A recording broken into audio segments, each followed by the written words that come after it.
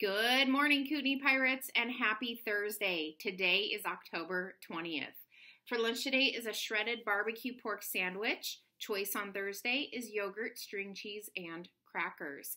Happy birthday today to kindergartner Elliot Schatt. Hope you have a great birthday, Elliot.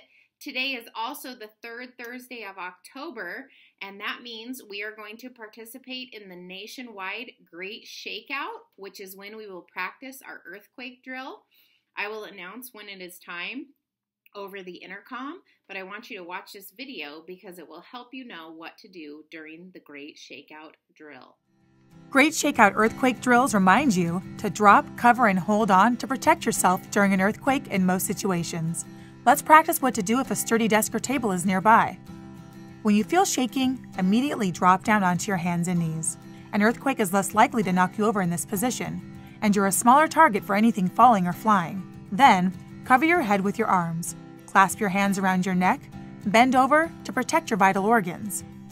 If you can move safely and a sturdy desk or table is nearby, keep one arm over your head as you crawl to additional shelter. Finally, hold on by gripping a table leg or other part of your shelter. Continue protecting your head and neck with your other arm. Remain on your knees and bent over, ready to move with your shelter when it shifts during the shaking. Close your eyes and mouth to protect against dust and debris. Remain in this position until the shaking stops.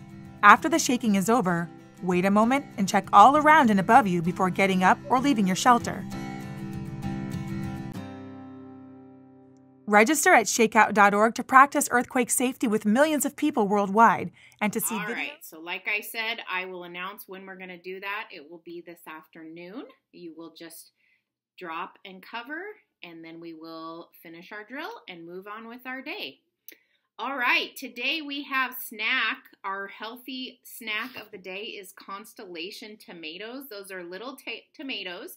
It's a combo of cherub tomatoes, sweet yellow comets, mini heirloom twilights, and orange cherry tomatoes.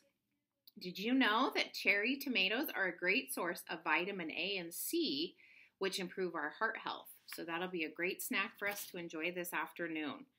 Okay, the moment you've all been waiting for, the winners of our decorating contest of our pumpkins.